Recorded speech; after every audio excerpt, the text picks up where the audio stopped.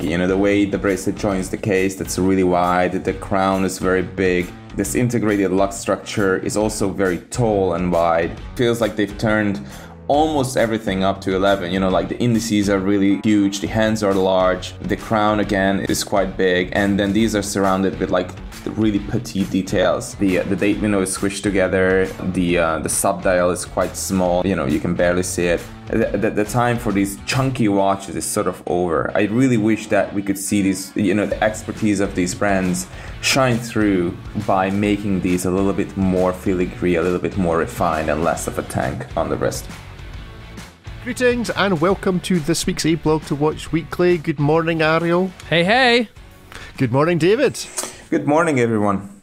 And good morning from me. Yeah, I don't really say good morning, I suppose, do I? No, anyway, there we go. One of life's great mysteries. Good morning, everybody. I hope you're all well, whatever time you actually happen to be listening to this. We have a reasonably packed show. We're still waiting on Watchageddon or Arma Watch or whatever portmanteau it is that's due towards the end of this month. Ariel, are we seeing the deluge starting to appear in those NDAs from all those watch brands about what's coming? Is this related to the Aztec or Mayan calendar? What is Watchpocalypse? Watchpocalypse 2023 every August in advance of Geneva Watch Days and everything. Yes, it does sound a bit mad. I suppose that Constant Shaken maybe have an annual calendar for Watchpocalypse, like some sort of complication that shows you when Dubai Watch Week is every 2 years, when Watches and Wonders is sometime in April kind of time, and then Geneva Watch Days. I do feel like it's a little bit early. I mean, this is very consistently in the last week of the month. I mean, the people are on vacation at most of the brands in Europe. They couldn't fathom sending out a press release at this time, least of all because they would have to, you know, answer emails as a response to it. So be in the office, you know, there we have. I'm saying like maybe like August 22nd or something like that. Around that time, that's when we're gonna start to be, and it's gonna be crazy. It's gonna be like a Monday. I haven't looked at the calendar, but it's gonna be 10 releases. We're gonna be like, we're asking ourselves all the questions. What does this mean? What does this mean? It won't mean anything. And then when David goes to Geneva, he'll be able to give us a bit of a sentiment report and we'll know what is on people's minds. There you go, David. That's what you're giving us, a sentiment report. That sounds like a good opening line. It's like a weather forecast. Yeah. Here's David's sentiment report for the first day of Geneva Watch Days. I like the sound of it. Yeah, sentiment forecast on Swiss watch industry. Everything's very optimistic and fantastic. Luxury is looking up, up, up. Yes, uppity. Okay. Excellent. Good stuff. Well, lots to get stuck into. Let's first of all get stuck into your Monday article, David. Grinding gears, recovering your stolen watch shouldn't be a hopeless dream. First of all, gentlemen, ever had a watch stolen? Me, thankfully not. David? No, thank God, no. And I haven't either, so we have absolutely zero experience for what we're about to speak about. But there we go. David, why did you write this article, first of all? What you've never suffered the crime. What made you think, I know what I'll do? I'll write about getting watches nicked. Well, I mean, if you look online, it's been, you know, watch theft has been rampant in some parts of the world. It's really crazy. I mean, we have multiple different videos of people getting mugged or robbed or, you know, at gunpoint often in various cities. And it's just, for one, it's sad. And for two, you know, it led me to think about, you know, what are the chances of any of these people getting their property back. And, you know, it's very slim. And I don't think watch brands and, you know, whatever else and the industry at large is doing, you know, nearly enough to make that process easier and for theft to be less of an easy process and reselling especially, you know. So you steal it, okay, that's one thing, you have it. But, you know, these stolen goods have to be flipped and sold, you know, really quickly. And it's really genuinely quite difficult to track. Let's say you're a customer and you have goodwill and good faith and you go online and you shop around. Maybe you even pay full market value. It's not like a lot of these watches get sold. You know, eventually they get sold at full market value. It's not like you go online and you can buy a Daytona for 15,000 and the next one for 30,000. No, all of them are 30, but some of them have been stolen and some others have not. So yeah, there should be, there's no such thing as a car vertical or something like that exists in the world of cars where you can go online and check the serial number easily. There are different databases, but I have not been given the impression that any one of these is the be all and end all database that you can go to and check the serial number and be sure that you actually have the full picture on the history of the watch that you're looking to buy. So is the reason that this has not happened that there isn't some master database that's, it feels like quite a Swiss thing to do? Like, let's organise a really big Excel spreadsheet that contains all the information in it. It's coming. So Richmond just set up Inquirus, or however they want to pronounce it, and it's meant to be that. How well that's going to work, we will see. Some other brands like Breguet, for example, has exactly that, technically a spreadsheet on their website, and you can just go online and visit that page. It's stolen timepieces, at breguet.com, and basically you can just scroll for ages, and you have the different reference numbers and serial numbers next to them. And basically, if you're looking at buying one of these watches, you can go online and basically hit Control F or Command F in your browser and search for the serial number that you're looking at. Not very high end, but it is what it is. I downloaded one of these. Basically, I was researching some statistics, and I could find the Met Police in London provide some detailed information in, as you requested, a spreadsheet to somebody who put out an inquiry on the number of watches and the value or the brand. I think it was the brand, yes. The types of watch brands that are stolen more regular and more often than others. And basically, it turned out that half of them were basically Rolexes in a given period in London. And, a lot of those watch names were misspelled or whatever else. And the point I'm trying to make is that I'm not sure even the police in some instances can go online and have the resources to find these obscure pages on obscure watch brand websites and see if, something has already been listed or, if they confiscate watches, for example, or whatever. How are these watches going to find their way back?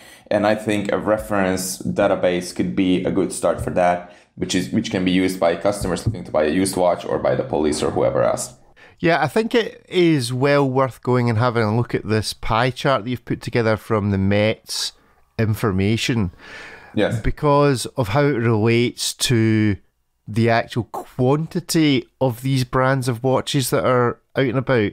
So Rolex accounts through the police database for just under 50% of the watches stolen, but doesn't represent, well, how close is that to the percentage of luxury watches? Because I'm looking at a figure of 50% of watches stolen are Rolexes, but what percentage of watches that are luxury are actually Rolexes? About a third, a bit less than a third, I think. So the figure that I can recall from the FHS was roughly 3.5 million watches exported over 3,000 Swiss francs or something like that. Don't quote me on this, but that's like a ballpark figure for you. And Rolex makes about 1 million watches. So basically 1 in 3 luxury watches is a Rolex, coming from Switzerland, but half of them were stolen.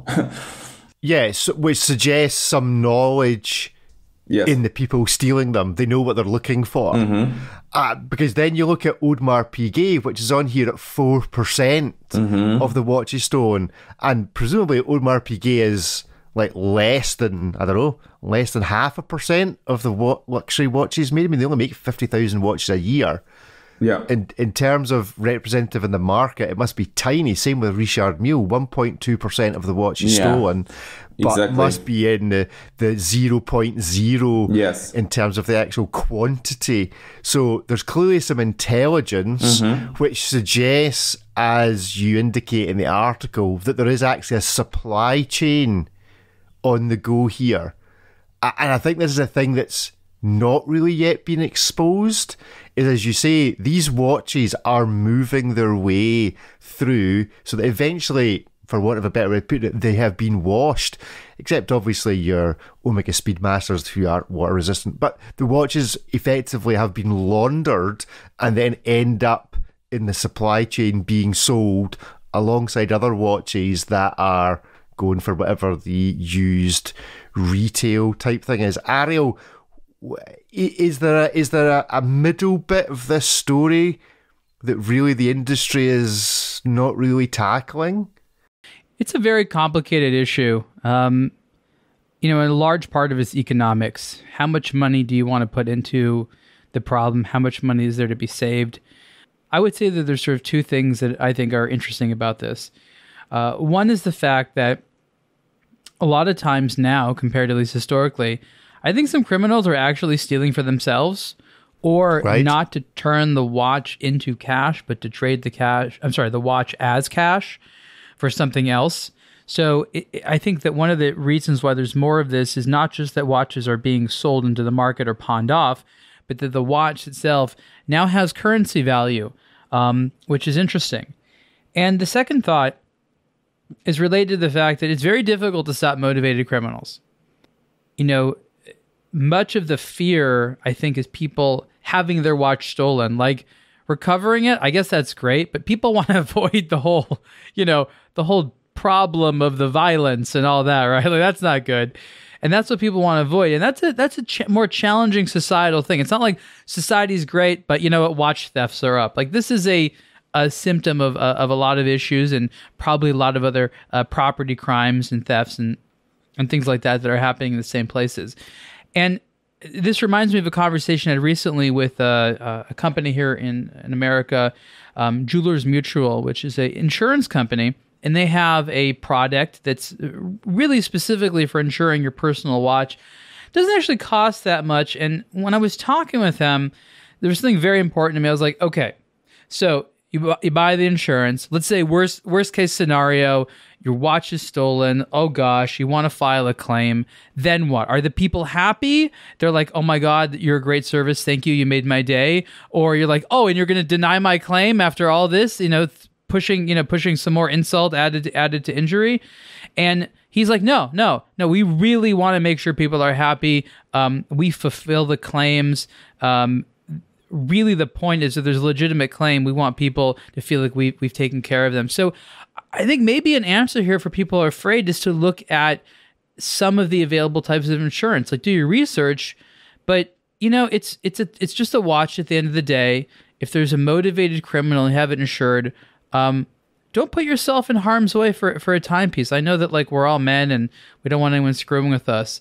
But, I think that is part of creating safety, is in thinking outside the box a little bit and asking yourself, is it so much a matter of saying, I never want anyone to steal my watch? Or rather, there are assurances out there. And the last thing I want to say relates to this database that you're talking about with David. I don't think the primary user is going to be the consumer. I actually think the insurance companies, law enforcement, whoever, they are the ones who should be making use of this database of tracking these, high net worth stolen goods. Insurance companies, if this is successful, could actually translate into decreasing the cost, right? If goods could be recovered, then watch insurance should cost less.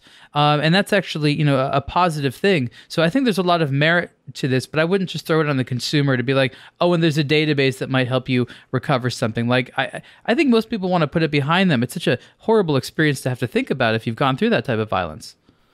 Yeah, I just wonder to what extent there is a knowledge within some of the slightly less salubrious used watch retailers about, they kind of nod and wink. They know that stuff that's coming in is maybe not quite as legitimate as it should be. Let me ask you, do you have a lot of pawn shops in Scotland? No, it's the sort of thing you used to have. I can think of one in Glasgow that is a traditional pawn shop. There are a number of kind of those but they're chains, so they have a different air of legitimacy because they're actually owned by a big organization. So they're more as like opposed to being stores. Well, yes, yeah, exactly. So I don't know about all of America, but in Los Angeles, much of the West Coast, especially places like Las Vegas, the pawn shop is a popular kind of vestige of the culture. And right, okay. A lot of it is, I'm in a pinch, I'm in a bind, I need to sell some of my property for money. And a lot of it is also stolen goods, right? Mm-hmm. What I'm trying to say is the law and culture around the trafficking and resale of stolen goods is pretty well established. We figured all this stuff out before watches became a thing. I'm simply saying that I think that there's already a deep cultural awareness in the retailer environment of, what types of goods are okay to accept, what the liability is for selling hot goods and things like that. Criminal liability sometimes, but much of the time you just forfeit any profit, right? Because if you bought the good and it's taken away from you from law enforcement or given back to the victim, ideally, you don't get your money back, right? So there's the risk of losing out. And if you knowingly receive stolen goods, then you, of course, could go to jail for a very, very, very long time. So there's, a lot of, I think, well-established criminal law in this area already. David, just a final thing on this.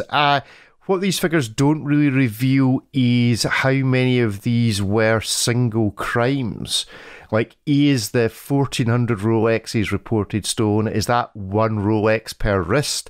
Or did somebody get 50 Rolexes stolen out of their collection in one go? In other words, how really worried should we be about wearing the single luxury watch that we own out and about versus the fact that actually a lot of this, and I think a lot of this is driven by social media. I could go on social media right now and go, you know what? But we're trying to find out where that guy lives because he clearly owns hundreds of thousands of pounds worth of watches if I was that way inclined.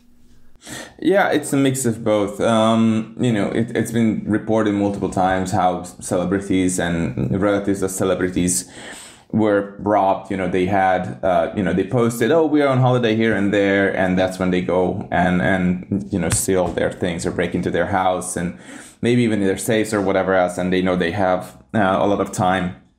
So yeah, that, but also just, robberies in broad daylight sometimes on the streets, and sometimes what happens is that, these groups use spotters, for example, in restaurants and elsewhere, and they spot you and they follow you home and they, mug you basically on your doorstep. So it's a large variety of things. Thankfully, it's limited to, a number of cities as far as I can understand it. Some other places are completely safe, so it's not like the entire world is all about watch theft, but it's a thing, and there's not much being done when it comes to preventing it from happening and making it so damn easy to have these resold and money made out of these illegal activities. Yeah, so I'd be interested to hear from people about their own experience of trying to get watches recovered.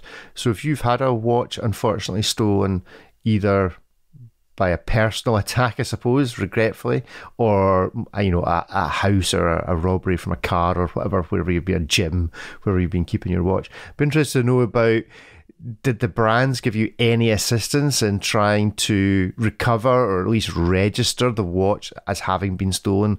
What was the police's response? And it'd be interesting to know how that differs throughout the world, because I suspect possibly reporting this to the London branch of Rolex may be different than reporting it to the Dubai branch of Rolex or the Brazilian branch of Rolex. I think it would be interesting to know if there's a different response from brands in different locations. But do go and check out David's article.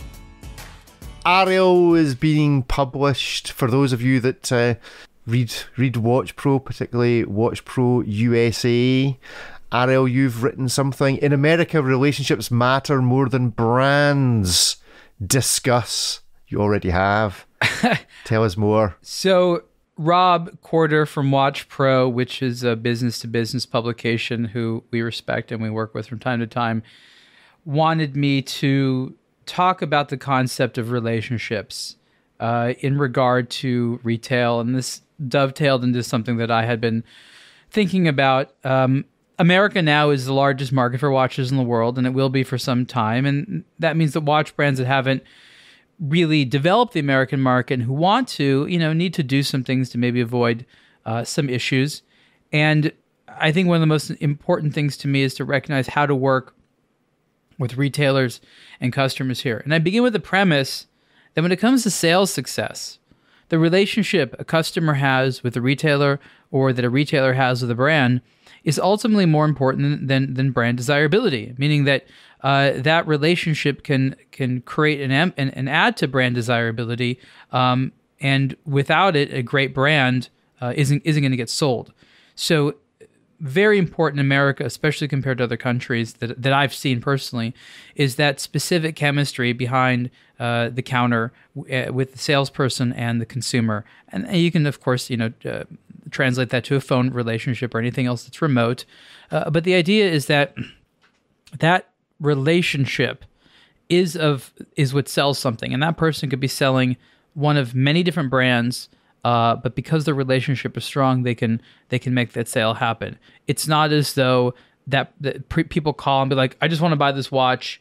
I don't care who I'm talking to. There are some of those watches, okay? There are some of those Rolexes and things like that for periods of time, people just want it. But most watches and most brands, it's the relationship which matters more than the brand, which I think is a very interesting, different way of looking at it, because in Europe, the way that they study is that brand desirability trumps everything, and that people would go through hoops to own a desirable brand, which may be true in some places.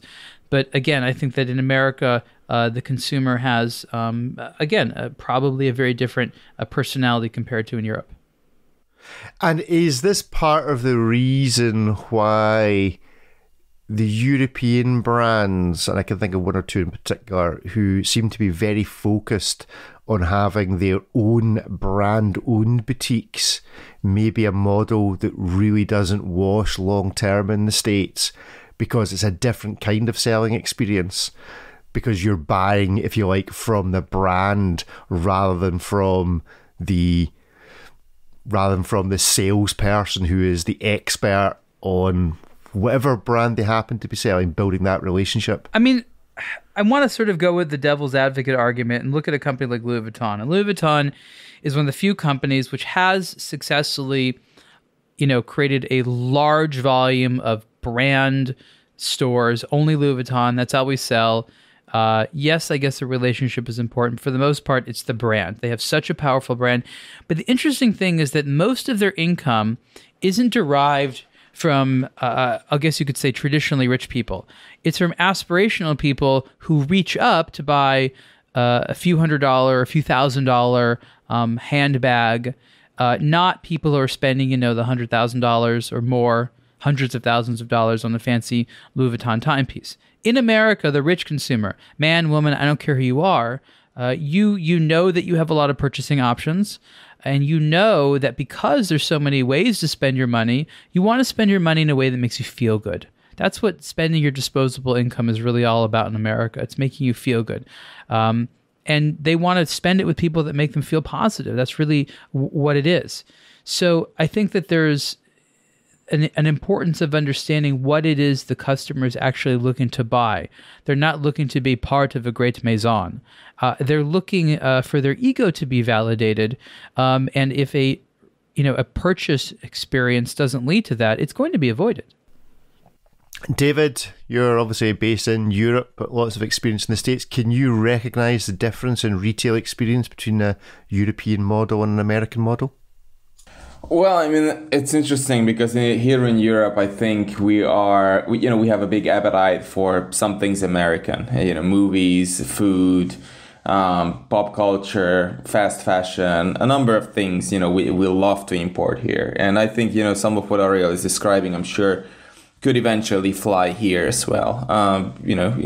People, have, of course, egos, whether that comes from, I think there are two things here. One is, sure, one thing is, me feeling good about the purchase, about the environment where I make that purchase. And then the other one, as Ariel said, is just feeding the ego and saying, okay, I have this brand, I'm part of this now, I can afford this, I have the status, etc. So I see some similarities, but again, I think, this could be a continuation where here in Europe, we continue to consume in the ways that we learn from America.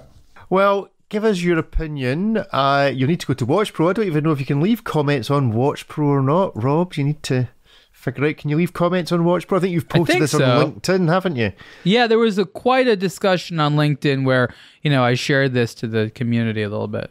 So if you're on LinkedIn, go and track down Ariel, myself, David, and join that conversation. Let's review some watches.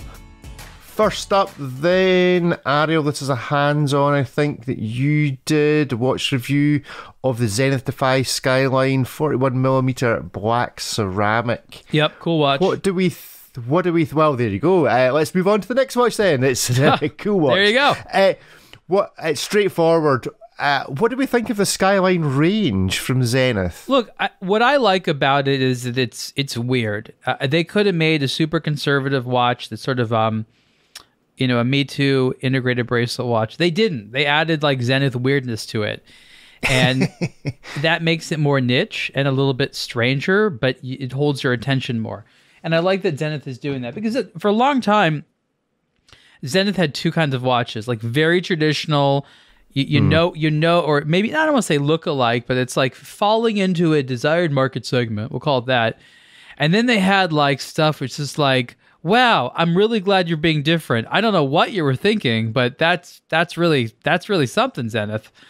And now we're starting to see a little bit of a merger between the two, where they have things that exist within market demand segments, but just aren't trying to be another product.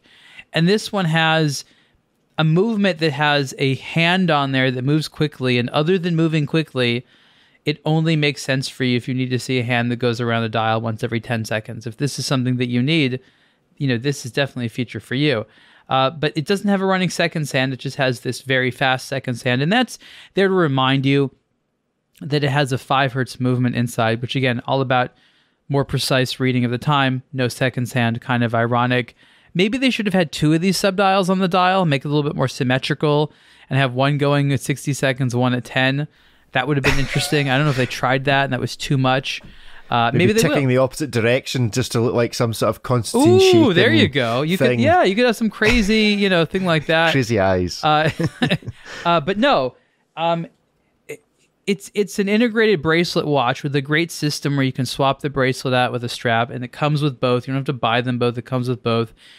And the strap is comfortable. It has a deployant. It's rubber. And it's really easy to change them, to be honest. I've worn the metal version. The ceramic version is a lot more. I can understand why. The bracelet has a lot of parts, and they need to be cut very finely. I can see a high breakage rate. The number of watches they make, which are ceramic compared to steel, has got to be a lot less. Is it the most expensive ceramic watch on the market? No. Probably some Audemars Piguet is way more. Is it the cheapest? No. It isn't. Even at LVMH, there's less expensive, all ceramic watches and things like that. So you have, you have an interesting product, but it is genuinely cool. So it's sort of difficult from a sales perspective to be like, here's the key features of this watch. But when you wear it, it's sort of emotional thing. And so what we have here is Zenith at its, Zenith of enthusiast focus. Because it's not always an enthusiast brand. Sometimes it's, the Chronomaster Sport, again, has sort of a look and feel of a Daytona. Awesome watch. But it's a mainstream watch. It's anyone can enjoy it. Something like the Defy Skyline, you got to be a little bit of a watch nerd to even get it. And I think that's why, again, it's enjoyable in a conversational way. David, does this what... I do like the Skyline, but when I see it in photos, there's something that just doesn't look quite right proportions-wise, and I've never been able to quite put my finger on what it is. Yeah. But when I try it on, it does wear very well. What is it? Can you tell what it is I'm seeing? Yeah. that makes me think the proportion's not quite right? Yeah, I think it's a bit chunky to my eyes in some details. So, on one end, it's, it has beautiful details, polished ceramic and all the rest of it. It's really neat. But some of the stuff on it just ended up being quite chunky. The way the bracelet joins the case, that's really wide. The crown is very big. This integrated lock structure is also very tall and wide. The case profile is very tall. It's just a rather thick watch. And they, it feels like they've turned almost everything up to 11. Like the indices are really, huge. The hands are large. The crown again is quite big. And then these are surrounded with like really petite details. The date window is squished together. The sub dial is quite small, and the 10 on it, you can barely see it. The dial decoration, again, is a bit small and disproportionate. The proportions are just not quite right. The execution is great in the sense that it looks like a quality product, and again, they've really mastered, whoever their supplier is, how to work with ceramic. It's really up there. So it's a beautiful product, but the proportions, I think the time for these chunky watches is sort of over. I really wish that we could see these, the expertise of these brands shine through by making these a little bit more filigree, a little bit more refined, and less of a tank on the wrist. Ariel, do you notice these things when you're actually wearing it and moving it around? Or is it just the fact that we're looking at a stationary photo that draws our eyes to some of the things that maybe don't quite tie together? It's not perfect. Look, David's correct where when you wear it on the wrist, the overall sensation is one which is positive. It's a quality watch. It's made well. It does all the things necessary. It's legible. It's not falling off the wrist or anything like that. So it has all the watch things. Once you look at the details, you're like, yeah, case could be, thinner. The dial could have this moved over here, or why is this over here? Like, there's always been refinement things. Like, Zenith has never been a brand that like hyper focuses on like dial perfection. That's not Zenith. It's never been them. It's not, again, where we see most of their attention to detail. So this is about what I expect. Once in a while, they get it better than others, but this falls in line with what with Zenith dials. So for me, it's not like shocking. What I do hope is that if they like this collection, they continue to tweak it. And that's the positive side. So even though sometimes they come out with stuff quickly, they're also not too hesitant about changing things, tweaking things, adapting things. And I think that that's a positive thing. So I think that there's a lot to work with here. I think the Defy Skyline is a cool collection overall. My hope is that they continue to invest in it rather than be like, oh, it's not perfect, let's move on to something else. Yeah, I think it's interesting that you've got the Chronomaster Sport, which is clearly quite related to the Daytona, but somehow manages to retain its own identity.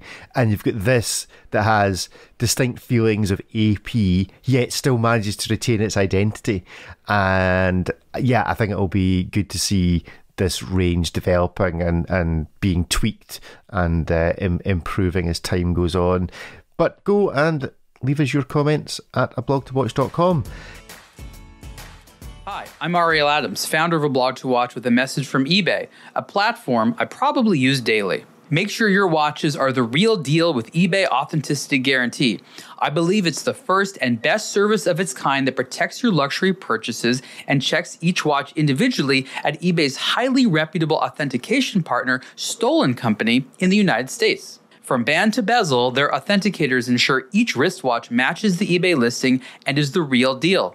Authenticity Guarantee is also very fast. Once authentication is complete, your watch is securely delivered via rapid 2-day shipping.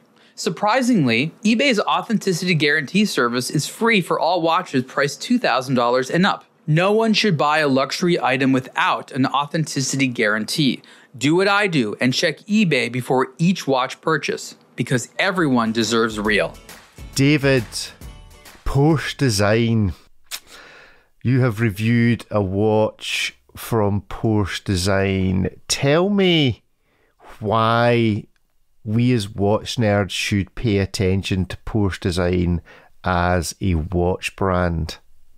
I think, what's interesting here is that this is technically, I hope I'm not making a fool out of myself, but this is the only watch brand that is actually closely associated with a car brand.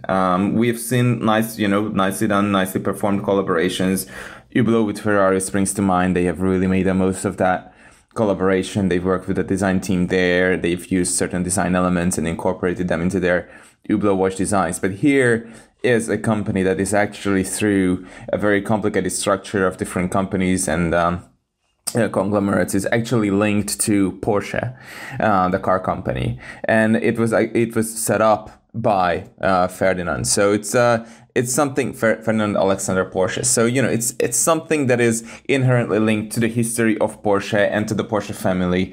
And of course, through design, it's also linked to the various cars by now, at long last, because I think it started in 2015, 2016 when they first launched one of these Turbo S models, like the special editions that finally had a watch that would go with the car and be linked to the specific design elements of that car. And before that, we could see, you had to like squint a little bit and then you could see various different elements from like tachometers and other stuff from Porsche cars. But now there's a very definite link and collaboration between the two companies. And, it's been long overdue, but it's happening now. So I think the reason why I would care is to see how a watch company operates when it has a link to one of the greatest car manufacturers of all time. And looking at this particular release, which is the Porsche Design Chronograph 1 911 ST, which is linked to the car that was launched for the 60th anniversary of the 911,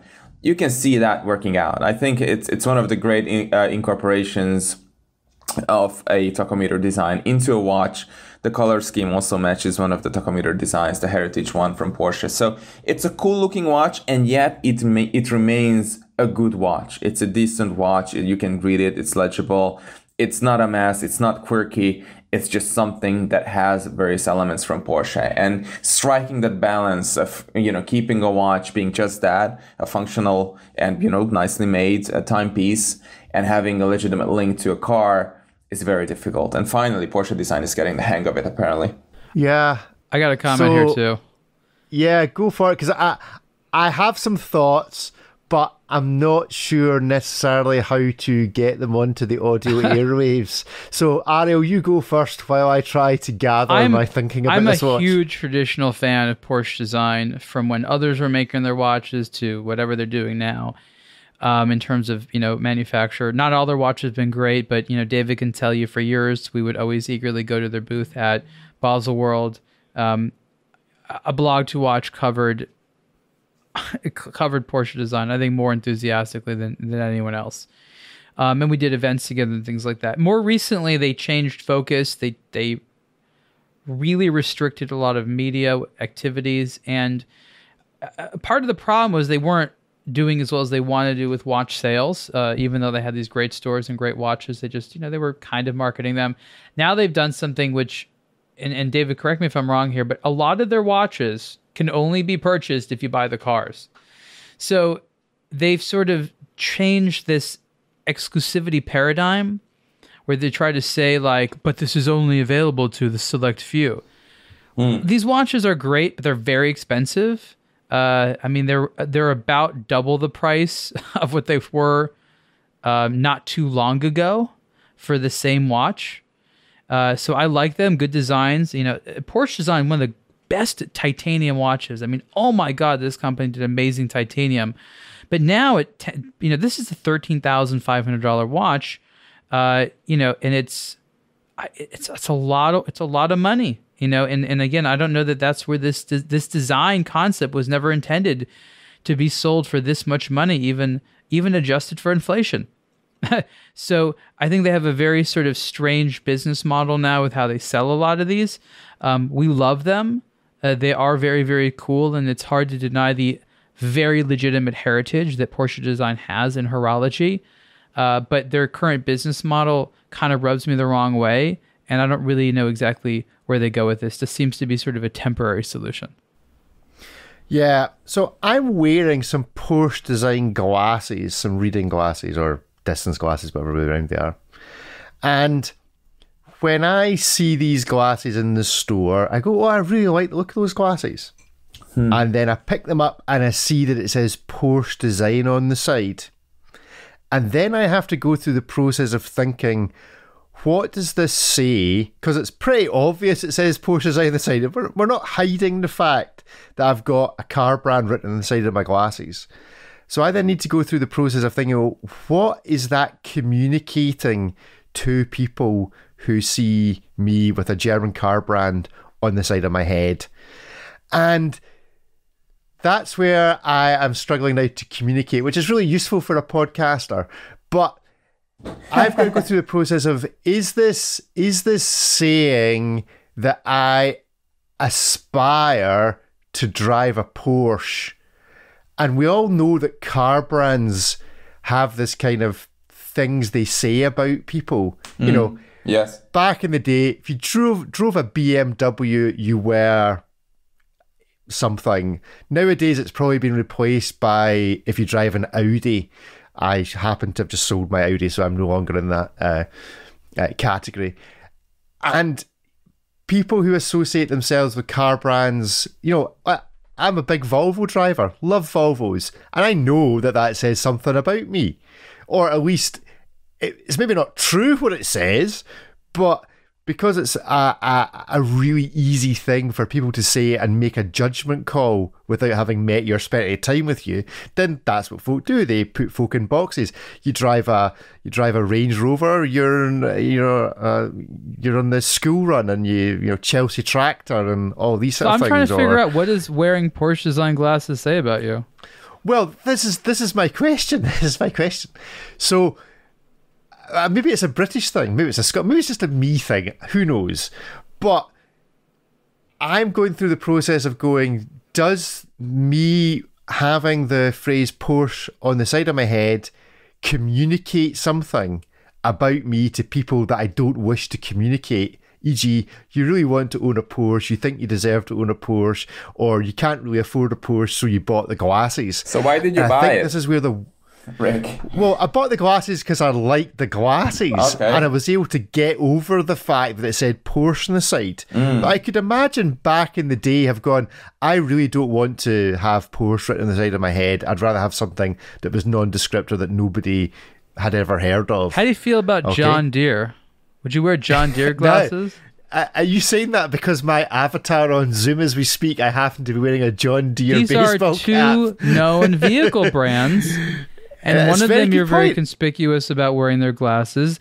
The other you're probably wearing on a hat. I just want to know where you draw the line. Well, the photograph that you happen to be looking at on this Zoom call, those are the very Porsche design glasses. So I have balanced my John Deere baseball cap with my Porsche design glasses, and I'm quite happy with that. They don't have like the giant Porsche Shield logo coming out of them. Like, I don't know that I'm like Porsche design man. But this is where I think the watch and what you've just said about the fact that to get the watch you now have to own the car, it changes what this means. Okay, you're right. And they literally are restricting it. I think it's a sales technique because they're trying to make people feel like it's more important than it is. Yeah, because I really like Porsche design watches. The 1919 UTC, I think, is a spectacularly good watch. Yeah, it's cool. They're all completely overpriced, but that's a different conversation. I think this particular watch is just getting slightly too close to the... I don't even know what the right phrase is, but there's an episode of Friends where... Actually, that's it. There's an episode of Friends where Joey and Chandler pretend to own a Porsche. Yes. And it's basically a bunch of cardboard boxes with a cover thrown over the top of it. Is it a Porsche or Ferrari? I can't remember. With a cover thrown over the top of it in the street. And he goes and he buys the gloves and the jacket and presumably the watch and the shoes and tries to complete the outfit when all along it's just a bunch of cardboard boxes under a cover, and eventually Pratt falls through it all and reveals the truth. So the Porsche guy took his car back. But you found the keys to his clothes? No, I just love the way it feels when everybody thinks I own a Porsche. And people would think you own a Porsche because you're wearing the clothes? Of course. Only an idiot would wear this stuff if you didn't have the car. That is true. And I think this watch just comes a bit too close to you're overcompensating. But now Porsche has the most incredibly obnoxious retort is, well, sir, you're not even allowed to buy one anyways. Yeah. Okay. This challenges me, this watch. I actually really quite like it. I could do without the gear knob thing on it. I think that's just why. I think the one thing that Porsche Design have always been good at is understating. Like you say about the glasses, it doesn't have the shield. It just says Porsche Design. It doesn't lean... I'm going to tell you why it's on the dial. You want to know why that's on the dial? Yeah. They no longer print it on the gear shifts anymore because manual is they're so rare. So now you need a small reminder where the gears are. That's really the issue. I just think 20 years from now, people will be looking at it going, what is that? What's 1 to 6 as they're going through their 19-speed PDK then it's like, oh, grandson, gearbox. let me tell you a story about something we call driving a car. Yeah, anyway, there we go. So I'm really interested to know what everybody else thinks of this Porsche Design. But yeah, so there you go. Go check it out. Right, we are going to, because we spent far too long on that, we're just going to move straight on to a hit miss maybe for a few watches that we're not going to be able to get. Deere Design. You like the sound of that? Deere Design? I think John Deere should get into making watches, little tractor logos on it. That's fine by me. Caterpillar did it. Caterpillar made watches for a while. Well, yeah, I mean, the reality is I've got a John Deere hat, but that was bought for me from did John Deere have a factory in Nashville? Or is it just the wrong person? Is it just that it's tractor country? Anyway, it was a hat brought back from me from Nashville. Personally, and here's a little contradiction for you. JCB man? Well, no, I'm a Lamborghini man. Okay. But Lamborghini tractors, me and Jeremy Clarkson. We know. Strong bond, mean big Jezza. I also have a class tractor, but that's a different story. But yeah, back in the day when Lamborghini made decent tractors, that's the kind of tractor back. Anyway, right, enough of that nonsense. You can tune into a blog to tractor sometime soon. Hit miss, maybe we'll do a few of these because we've got a bit of time to briefly go through. ARIEL, you did a hands-on review of the HYT Moonrunner Supernova Blue Watch. Let's hit miss maybe this. So, David, hit miss maybe on the HYT? Oh, jeez. I guess it's a miss for me. There's just too much going on. It's just weird. It's weird for my eyes. ARIEL, weird for your eyes. You've handled it. Hit miss maybe? There's a lot to like about this. I'm going to say maybe. Mainly because HYT is the type of brand that needs a lot of energy behind it. They've gone through a whole lot of different ownership recently. And I'm just trying to determine what is next for them. So this is the best modern watch they've made so far in terms of the modern crop of stuff. And it's cool. It's got an interesting calendar system, and it's definitely neat looking. It's not cheap, but maybe in terms of like, are they going to further refine it? What's coming next? And I'm not really clear what's necessarily going on with HYT. So I'm open-minded and optimistic, but this is a watch that no one but them can fix. Let's put it that way. Yeah, I think it's a move for me because I think you're right. I think we're in the real pivot point. Does HYT have a future? They need an actual bona fide hit. I'm not sure this is it. They need something simpler that nobody reports as having broken down or able to fix or whatever. So yeah, let's see how it gets on. No doubt we'll hear from them quite a bit next year. Vulcan Cricket Nautical Dive Watch. We have both spoken to Guillaume recently, ARIEL and myself, on various interviews. But ARIEL, is this latest from Vulcan a hit? So, I mean, there is a market for this dial. It's not my favorite dial. I've never really liked this look, but this watch with this kind of dial has been made for a long time, and people like it. No one else is making it right now, and Vulcan they're the ones to do it. The Vulcan Cricket is an alarm watch. It's a mechanical alarm, and Vulcan is not the only one doing it. Jaeger has mechanical alarms with the Memovoxes and stuff like that. I'm trying to see here what the price is, because my guess is that these are probably just under $5,000. Yeah, this is the lesser expensive. Maybe they could go even lower in price. So, if you don't like this dial, that's fine. But if you want a mechanical alarm and you want to buy a new watch, the Vulcans of today are less expensive than they were a little while ago. They still have, I think most of the movements were made a while ago. So these are actually meant for being in even higher end watches. in a few years they'll have to make new movements, and it's unclear exactly what route they'll take. But I actually think right now is a good time to buy a Volcan. Yep, David? I think this is meant to be a snappy session, so I will just say it's a hit for me. Yeah, I think I'm a big fan of Vulcane. I've got a couple of them. Big fan of alarm complications. Needs to be more of them. I'm still leaning a little bit into a maybe for this just because of the strap. There needs to be something different, not this kind of leatherette, whatever it is. But do really like these, so I think I'll give it a maybe leaning towards a hit. Okay, wow, it's an easy change strap. It comes with two, and you could supply your own. True. That really pushed you over the edge to maybe. Wow, tough customer here. Yeah, tough customer. $5,000 is not cheap for You don't think Guillaume will give you the strap of your choice? He'd be a nice guy. If Guillaume gives me the watch of my choice, I'll turn it into a hit. My opinion is available to be bought. At least I admit it. Halios C4, very popular micro brand. David? Hit for me, for sure. Love the yellow. Very cool. Ariel, immediate reaction? I feel like if you said the word Seaforth like 5 times quickly, your mouth would gum up.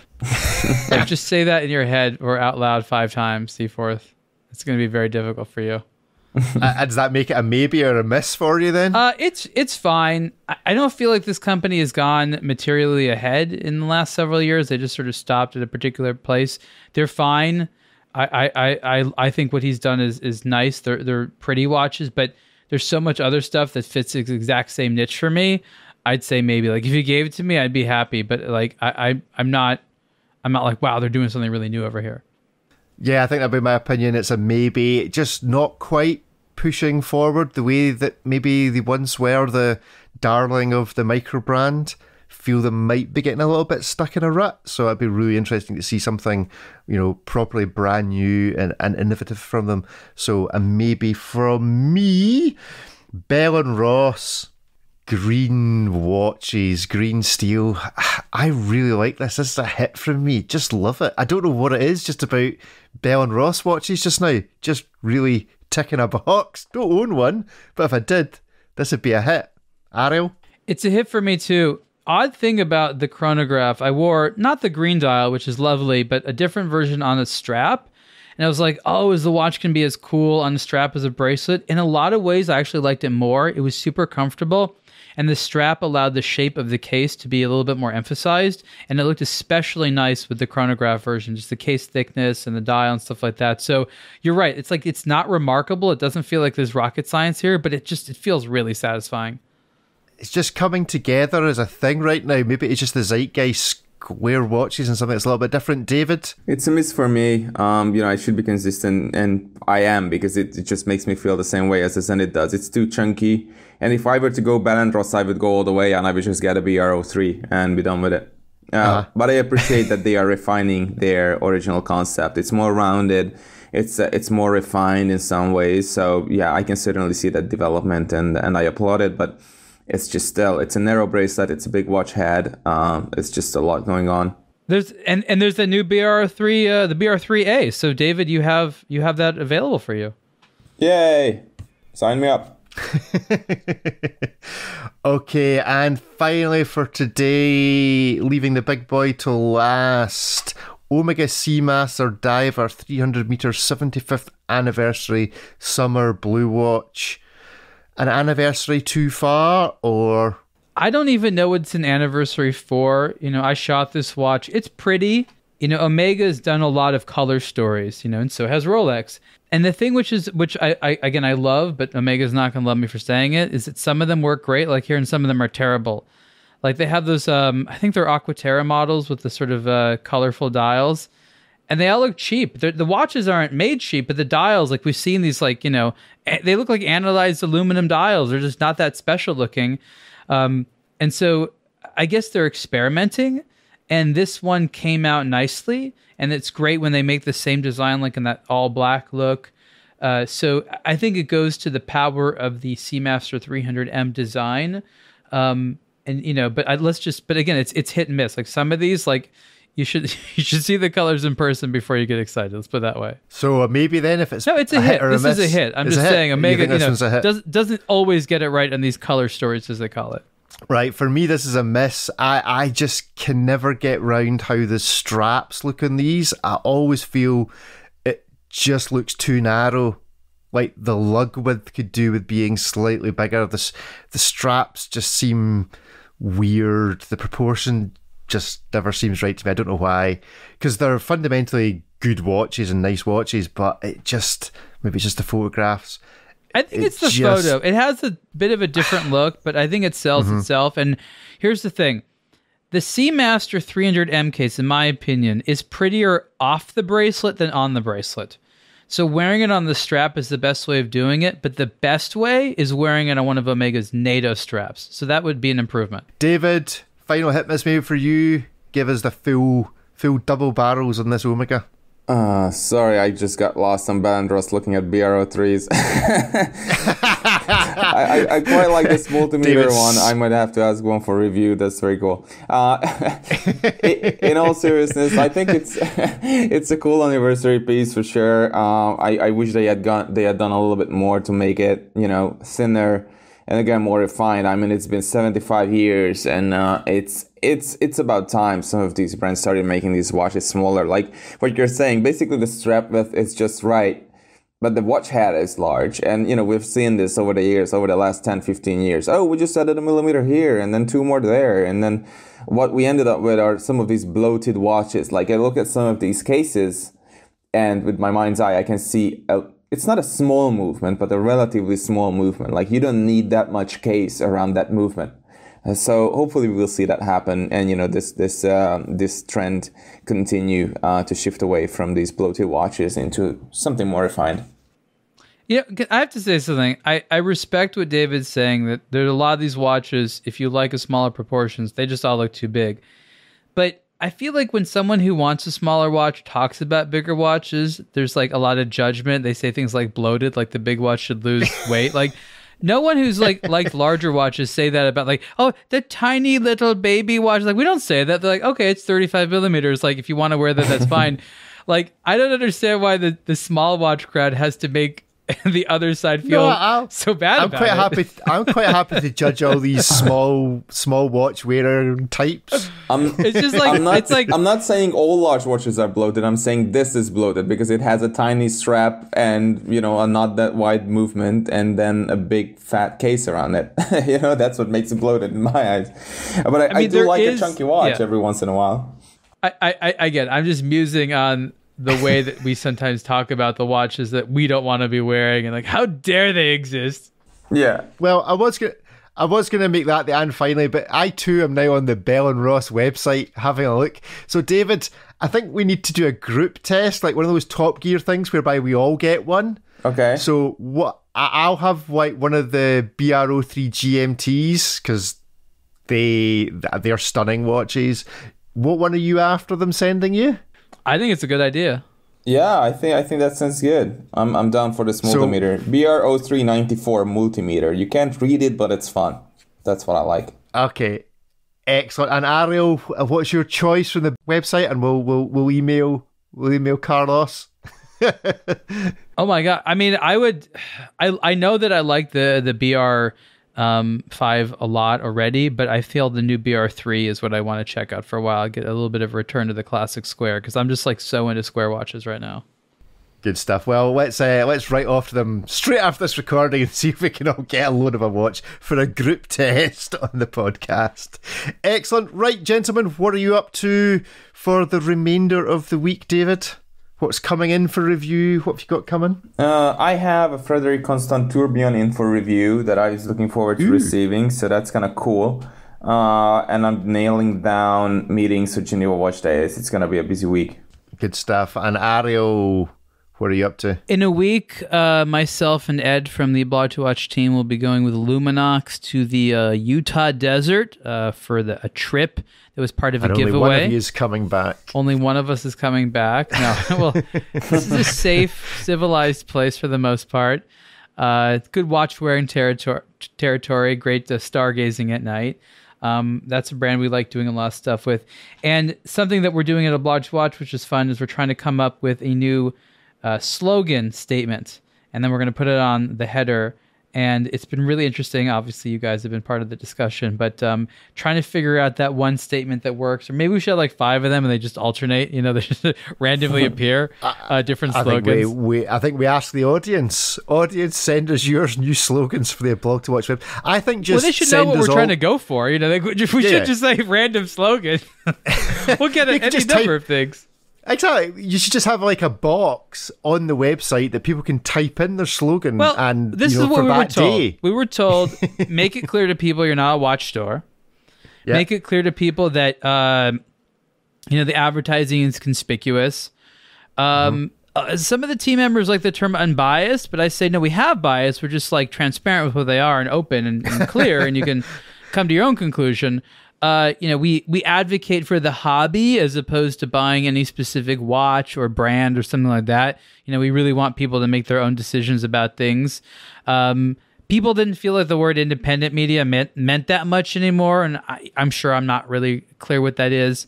People look down upon the term blog these days. They feel like it's not as prestigious a thing as it was in 2007 when aBlogtoWatch was created. I'm like, well, it is in the name, so not really sure what to do about that. But these are some of the discussions. So we want to have like a statement in the header when you go to the website, which is like, oh, those are our ads over there. The rest is our idea. I think just send us all the watches. Kind of, mwahaha, send us all the watches. So you should have a statement that says, send us all the watches, and then like click here. And then a form, submit all the watches. Send us your watches. Yeah, that's good. Maybe we could just identify something for each of the brands. Like, we know the IP addresses that the guys, for example, at Bell and Ross are logging on from. So when they log on, the website identifies their IP address and just pulls out all the really nice stories about Bell and Ross. What about things like, you didn't really want an Invicta? Yeah. No Invictus here. No Invictus, please. Or maybe we need to state what we're against rather than what we're question for. Mark? How about Tag Heuer? Yeah. Good. Yes. We need to get an AI on this. I think just a daily change, like changing of the guard at Buckingham Palace, that every day the strapline just mysteriously changes. The AI just has a think about it. I would love that. You know what I had for many years was something that I liked a lot. I saw it on another website. I thought it was brilliant. There was a lot of clocks, right? But I said, I don't want a regular clock. I want a clock that you read out the time. So I had someone design... and we've since taken it out, but it said in letters, like the time is 3:57. Yeah. So I just thought that was such a cool thing because it was a blog and you read it, but it's about time. So a text-based clock. I thought that was so cool. Sorry. You don't need to apologize. It's absolutely fine. I mean, I'd never seen in a header. I'd seen them in like actual clocks and things like that people maybe like on a website. I'd never seen it before. Clock or whatever it's called. Yeah, cool. Good. Well, if you've got ideas as to how you think we should be describing ourselves, you are the listening and the reading audience. So it's kind of designed to appeal to you. Because if you don't tell us, we're going with send us your watches. Yeah. That's it. Well, no, you need the the laugh words, the M-U-A-H, like that. Okay. Send us all your watches. Good stuff. Well, thank you for joining us. Join us again next week. Goodbye. Bye, everyone. Catch you guys next week. Bye-bye.